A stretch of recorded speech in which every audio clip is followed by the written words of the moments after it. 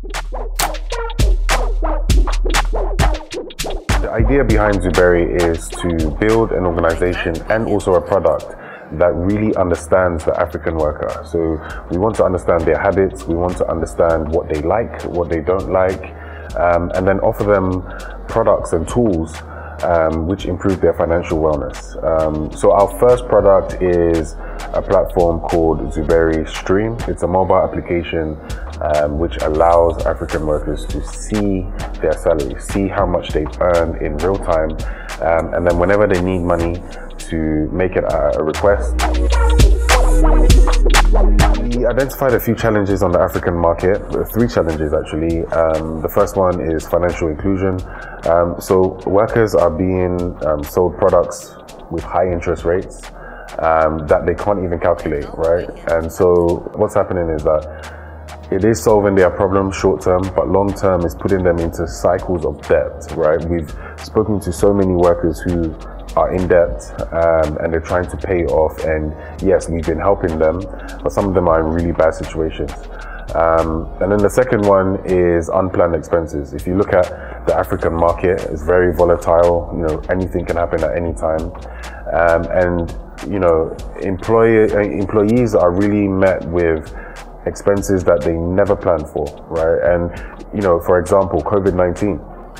Who would have thought that Ghana or Nigeria would go into a lockdown?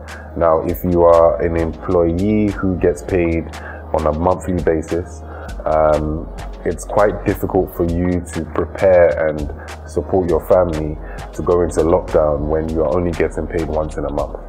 And so that's what Zuberi Stream solves. It solves that problem.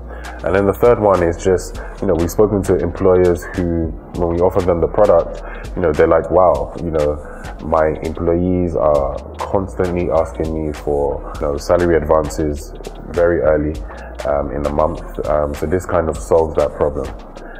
So those are the 3 challenges that Zuberi Stream just instantly just solves. William, London.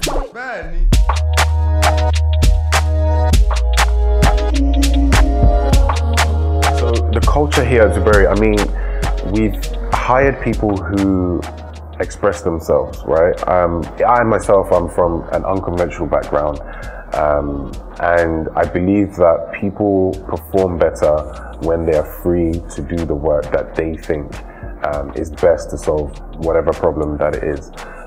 So we're trying to build a culture that is full of problem solvers, a culture that people can just be free, bring their ideas to the table, and know that, you know, even if it's a silly idea, we're not going to dismiss it, right? That's the culture that we're building, and I think it starts from the way we are hiring.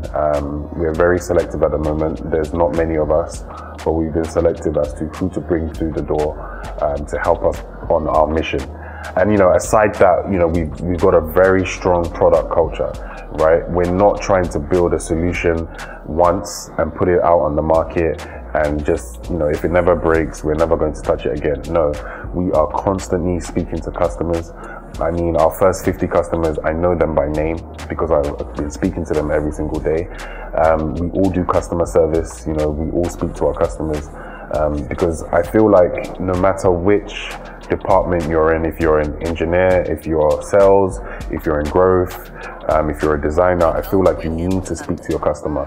And so that's what we've been doing. You know, we've been communicating just so that we can have a more rounded perspective on what we are building. How do we see the future?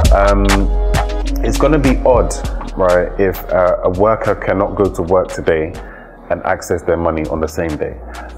All around the world, I think people are going to want to control their lives much more at a granular level. When you look at what's happening around us with TV, with Amazon, with, you know, whatever it is, things are moving very quickly. The only industry that hasn't changed and hasn't caught up is payroll. And I think that Zuberi will be at the forefront of that. I think people will come to us to understand who the African worker is, because of the type of insights and analytics that we have internally that we're collecting. And yeah, we're looking forward to this. We're looking forward to seeing how the continent shapes up in terms of financial wellness and financial inclusion. And yeah, we will be in the mix. So it looks very bright.